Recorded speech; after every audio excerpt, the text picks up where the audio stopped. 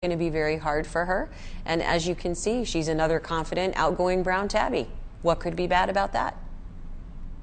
Our next guest is Marbles, and Marbles is not a brown tabby. She is a calico kitty. And what's very interesting about her markings is she's actually in between calico and tortoiseshell. So a cat that is tortoiseshell looks like Marbles does on her side, where she has black and orange all swirled together. But a calico cat has patches of solid black like she does on her face and solid orange like she does on her neck, mixed with patches of white. So very difficult to make the call of which color she is. And we can talk a little bit about cat body language here, because she's saying something.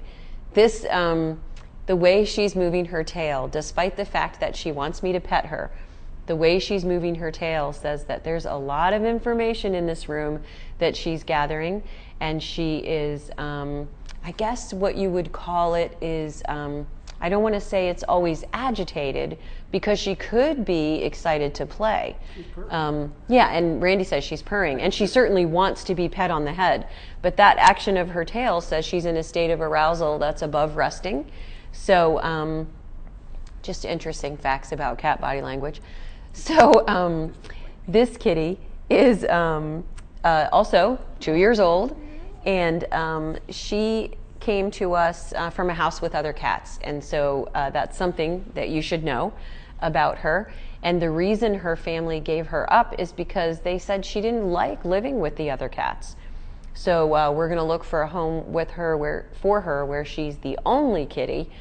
But sometimes that's not always the answer, because it could be she just didn't like those other cats. But the best thing to do for her is to find her a home where she can live with people and, you know, be the queen. Most calico and tortoiseshell cats want to be the queen. So, cool cat. Those cats were cool enough for me. yeah, Randy says her roommates weren't cool enough for her, and you know how that can be. It's really a burden. And time to move on. So Marbles is available for adoption. If you think that she would be a good match for someone that you know, pass her picture around on your social networking sites, or go to Pet Finder and look up her profile and post it somewhere unique.